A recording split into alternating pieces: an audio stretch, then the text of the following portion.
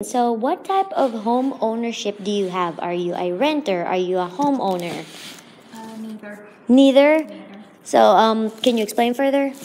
I'm 18 years old, and I just currently live with my boyfriend's grandma. So Okay. she's a homeowner, I'm not. Okay, she's a homeowner, but it is in Cook County, right? Correct? Okay. Can you describe the type of structure of the house? Like, is it just a single family detached house, or is it a duplex? Is it an apartment style condo? It is a house. It's a 4-bedroom house. Mm-hmm. 3 bathrooms. It's kind of a big house. It's One story, two story? Yes, 1 story. One story. Okay. Yard. Yeah, it has a very big yard. There's a lot of trees, pine trees, and stuff like that. What about the roof? The roof, it's just a regular old roof. Mm-hmm. Like I think it's what do they call that? shingles? Shingles. Okay. Shingle roof. Okay. And what is your approximate move-in date? When did you start living there? I started living there in February of 2019. 2019. Okay. Well, have you always lived in Cook County? Yes, I always have lived in Cook County. So where did you live prior to the house that you live in right now? When I was born, we lived in Sparks, Mm-hmm. Double Wide. Then my father moved to Adel Mm-hmm. to a 1-story house. Then I moved in with my aunts for a while, and then I moved out of there. Okay. So, But there- we had a 1-story house in Cook County too. Okay. What about the roof? Also All of the roofs were shingles. Okay. So tell me how your family ended up in Cook County. I think it was my grandparents on my father's side. They just moved down here. They lived in North Georgia, and they moved down here for work. Mm-hmm. And so they kind of just stayed here. Okay. That's really interesting. I'm actually from the Philippines. I moved here in America in 2015, and I met my husband. He lives in Tifton. So now we live in Tifton in a brick house, and it's a rent-to-own situation. So have you ever invested in solar, you or your family, either on your roof or any type of utility? No. Okay. I don't believe so. If it was available, want solar? I think it would be a more efficient, source of energy. Mm-hmm. And I believe that it would, cut costs a lot. It's always really sunny here in South Georgia, so I don't think we would have a problem with getting energy that way. Okay. Well, so you'd be interested if it was available? Yes, I would. Okay. And so if you had that option, so you would be interested if you have the option, would you put rooftop solar on your home? Yes, if it was more, if it's more economically, efficient, I definitely would. Okay. So now I have a map of the United States of America in front of you. And what I want you to do is with your pen, draw on there where you think most people who invest in solar would be located. Can I just put like a little X? Yes, X, star, check, just anywhere there that you think, they would probably have most solar in those areas. And once you're done doing that, if you could just tell me, what do you think the kind of people they are? Like, what kind of jobs do they have?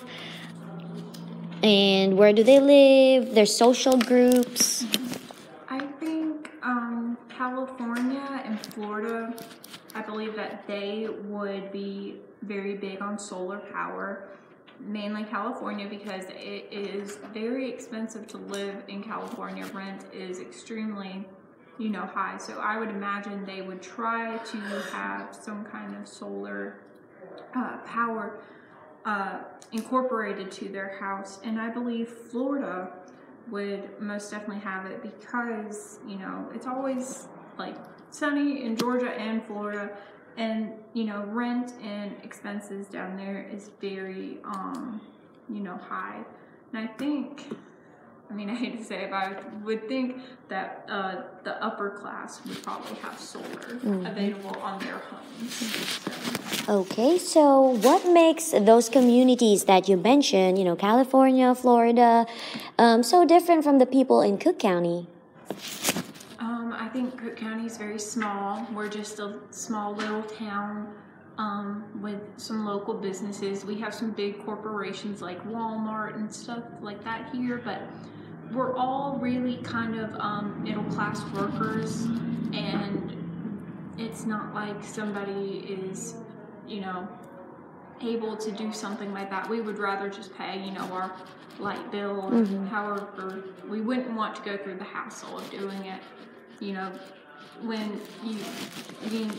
When you're in a small town, people just kind of want to sustain themselves and don't want to go any further. All right. And let's talk about the state of Georgia. That next map that you have right there, I want you to do the same thing. If you can, using your pen, draw on the map of the state of Georgia where you would think the most number of people who invest in solar would be located. And same question, what kind of people are they? What kind of social groups? What are their jobs?